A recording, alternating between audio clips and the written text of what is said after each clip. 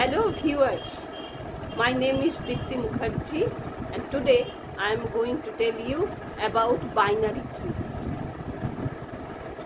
Binary tree is a tree where there is a node, either it has a child or not, or only either it has 0 child or 1 child or 2 child. That is the main theme of binary tree. And we think that there is a root node and there is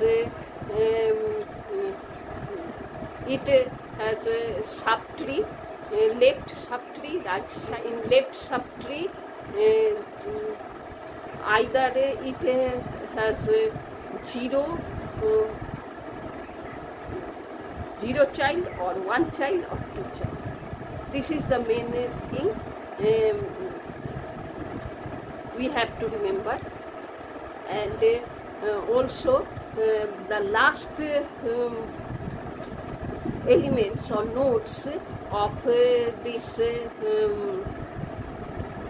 tree is called leaf. First, that is root, and last is leaf.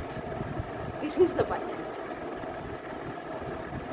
Thank you for watching my video.